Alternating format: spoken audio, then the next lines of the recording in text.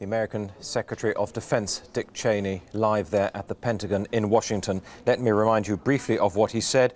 He warned us all that up till now, the Pentagon had been forthcoming about telling us what had been going on in the air campaign, both in Washington and with their official briefing officers in Riyadh. That would now end, he said. We must assume that the enemy is confused about what is happening. And obviously, he said, we don't want to say anything at our briefings that would give the Iraqis any information. However, he did say that we do not want to underestimate Iraqi forces. He also said that it is not an objective of US policy to change the government of Iraq. If it happens, though, he said, so be it. Now, one point that he did make very early on was that a planning date and hour for the land campaign to start had been decided on in consultation with General Schwarzkopf some time ago. I'm going to take that point up now with our correspondent in Washington, Bill Neely. Bill, it's the first we've heard that the date had been arranged quite a long time ago, which in fact the British commander in the field, General Sir Peter de la Billière, had said some time ago. Yes, he did, and in fact this operation has now taken place in one of the windows of opportunity that there had been a great deal of speculation about. And we'd heard indeed within the last 36 hours that the weather was good for a military operation of this kind. And interestingly, during that briefing, Dick Cheney hinted at what he'd said, I think 3 weeks ago for the first time, that there comes a point when there is a law of diminishing returns, when air power ceases to have the effectiveness that it should have, really.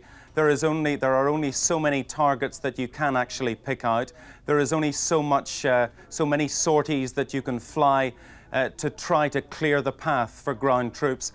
And then you begin to reach the point of diminishing returns where you've got planes coming back, perhaps coming back with missiles, or planes that are going over targets and not finding anything new to hit. And I think a coincidence, the bringing together of those two things. He also mentioned that the plan was subject to change, a change in the weather or a change in the diplomatic climate. I think what I said earlier still holds, that the President probably, although we've no proof of this, probably informed his commander, General Schwarzkopf in Saudi Arabia, that if the Iraqis did not comply by midday Eastern Standard Time, Washington time, at 5 o'clock in the evening your time, then the plans that have already been arranged, the military packages that have been discussed and planned since the middle of August, that they should go ahead. Bill, in Washington, thanks very much indeed. I'm going to bring in my guest in the studio with me here in London, Paddy Ashdown, leader of the Liberal Democrats. Mr. Ashdown. Good morning, John. What do you make of this? Well, it's happened, I think, when most of us thought it would. It's happened in the military window, and that window was chosen. I agree very much with Bill. There will have been a number of dates, times chosen, largely, I suspect, determined by the weather and the tides. What we will now see is a battle which will be fought and which will have to be fought in our terms, not his, and the whole of the name of the game will be to fight a manoeuvre battle, a fast battle. I'm fascinated by the fact that they have clearly gone in at dawn. I think that says quite a deal about the confidence that they have in the initial breaking through phase of this. If they had had less confidence, they would have gone in at night. But it's clear that having gone in at dawn, they want to make very fast progress in the daylight hours and continue through in the night. I think what we'll see is a build-up of momentum to be carried forward into a fast war. Saddam Hussein will want to bog us down into a war of fixed positions, a war of attrition, and that we must not allow ourselves to fight. We want to use the deserts and we want to stay away from the built-up areas and do what we can to cut off his forces. You're speaking there as a military man, a former military man, rather than a politician. And indeed, it does seem to be coming through from the statements that we're hearing that the war has now moved from the politicians. It is now in the military commander's hands. Do you believe that General Schwarzkopf now has a totally free hand to conduct this campaign as he wishes? Yes, within the terms set by the UN resolutions, and that's how it should be. We failed. The politicians have failed to keep the peace. We now have to hand it over to the soldiers, and we have to have the ability and trust in their skill and to Providence to produce a quick victory with the minimum casualties. It really is not up to politicians at this stage to interfere from several thousand miles away in the conduct of the war, provided it stays within the ambits, within the constraints that have been set by the UN resolutions. We obviously don't want to discuss tactics in too great a detail for the very same reason that Exactly Dick Cheney has said, that we don't want to give any information away. However, you as a former soldier, do you see this as being a lightning campaign? Will it be quickly over, or should we expect now several weeks of warfare? Well, John, you can't tell, and I don't want to speculate, frankly, but I will only say this, that it must be our aim to fight a fast war. There's an old military saying, the first casualty in war is the plan. What I'm clear is that this has been a very carefully laid out plan. If it is a war of manoeuvre, and I'm sure it must be, we'll want to use all our superiority, that is air superiority, sea superiority, and manoeuvrability on land. And the key to it all will have been logistics. And that's why I suspect we spent so long building those up. Beyond that, we must be going for a fast war. How long that will be, what mistakes there'll be, as there always are, huge operation. I don't know. What I will say is this, that we in Britain, the best thing we can do to support our services now is to show the same courage and determination to drive this through, perhaps even in the face of bad news when it comes, to give them the chance to be able to do what has to be done. Paddy Ashdown, thank you very much indeed. Let's return to Washington and our correspondent, Bill Neely. Bill, I suppose it is a fact, as Paddy Ashdown said, it will be a war of manoeuvre. The Allies can manoeuvre, but in fact the Iraqis are bunkered down, so in a sense they're static, and that will be a feature presumably of this war.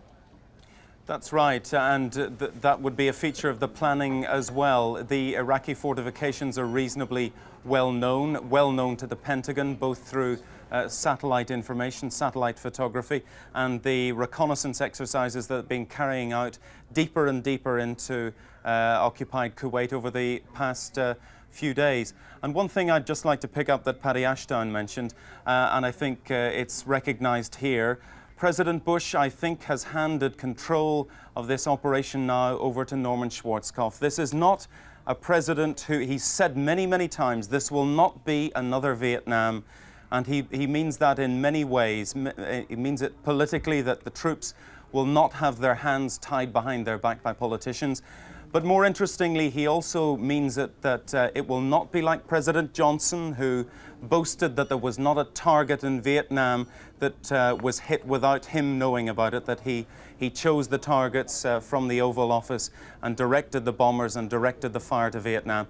This is a president who has complete confidence in General Schwarzkopf, who has now handed over responsibility for the military campaign to him, and it's up to General Schwarzkopf now to carry out the very carefully planned campaign that has been talked about and planned between Dick Cheney, General Schwarzkopf, Colin Powell and the President for months now. Bill Neely in Washington, thanks very much indeed. As we reported earlier, we have had some official reaction from the Iraqi ambassador at the United Nations. We have this report on both Iraqi and Kuwaiti reaction at the UN in New York. We have just gotten our first reaction from the Iraqi deputy ambassador to the UN to the start of the ground war. The ambassador was just leaving the UN to go to his mission to learn about more details, apparently to watch television probably, to get more details about the beginning of the land battle. On his way to his car, the Iraqi ambassador said Iraq will never surrender. A reporter raised the possibility that thousands or even tens of thousands of Iraqis might die if there's no surrender, and he said, but a lot of Americans will die also. And as he got into his car, here was what he had to say. Once you've heard, though, how do you feel about the ground war beginning? I think it will be a long war. But the Kuwaiti ambassador to the UN spoke with great eloquence. Here is some of what he had to say. Emotion of relief for the,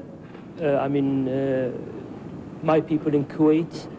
The country which has been under brutal occupation since the 2nd of August, that at least they will be smelling the fresh air of freedom, and they will get rid of this dictator and his army, which has inflicted in my country untold misery, and he disturbed the security in the region and in the world at large. My agony is that while we were striving since the 2nd of August to bring a peaceful solution for this conflict, for only the sake of one intransigent leader, the world is paying dearly in order to preserve peace and security.